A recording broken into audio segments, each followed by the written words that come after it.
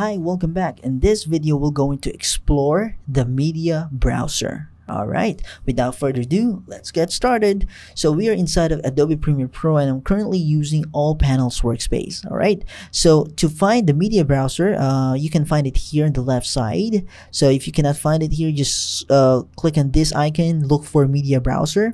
Alright, click on that.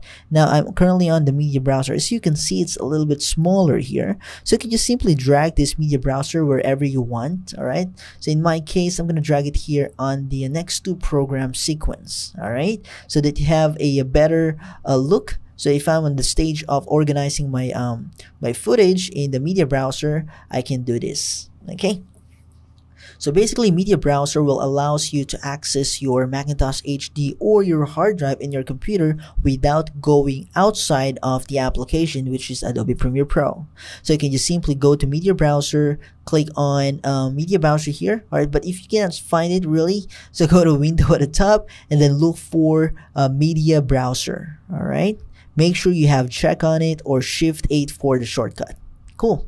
Now the media browser is right here, so we go to local drives, Macintosh HD, we'll go to users folder, and then users files, and go to the desktop, lessons file here, and I can search for our assets.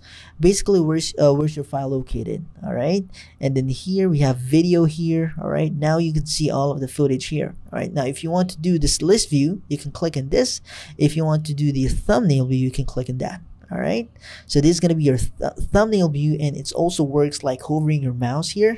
You can preview your footage without going outside of Premiere Pro. All right, so take note that we are not actually importing anything in Premiere Pro, but we can still see everything in our computer, all right, by using media browser. Okay, we can browse our media using this panel. All right. So there's a quick there's a tools here that we can explore. So here is you can search for any media browser, or you can search for any files that you're looking for. All right, say for example, I'm looking for the false clip that I have in this folder, and then you can just type in here, you will see this clip, and then you can basically double click it. All right, and it will automatically import to your source monitor. I just double click it, and then you can just directly edit it right away. All right, you can set in points there, you can set out points here, and then you can just simply drag and drop this video clip directly in your timeline. All right, let's delete this picture. All right, now, all right, if you go here, all right, the video is already here in our timeline. All right, simple as that. All right, so it's already in here in our timeline. All right, so if you go back to media browser again, all right, that's a cool way that you can edit it directly and put it back and put it to your timeline automatically. All right, timeline immediately.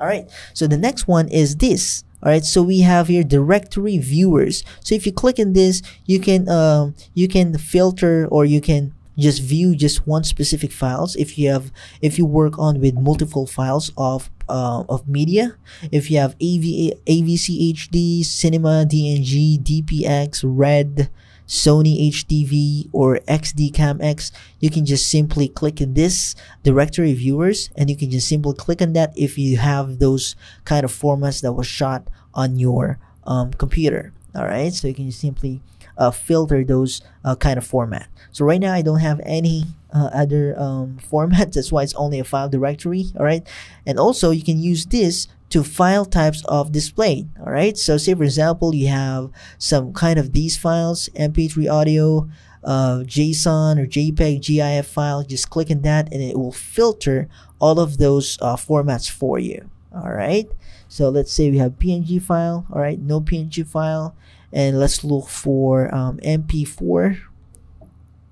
All right, MPEG movie. All right, and now you will see all of the it will filter your results here. All right, so we have here the settings, open ingest settings, where you can see general, scratch this, and ingest settings, and the project of your Premiere Pro project. All right, so click on OK and that. You can also open your project files here. There's a cool way. All right, so you can also open your project file, Adobe project file in Premiere Pro using media browser. All right. Alright, so that's how you use Media Browser inside Premiere Pro to organize or import your footage files from your computer. Alright, so thank you so much for watching and see you in the next video.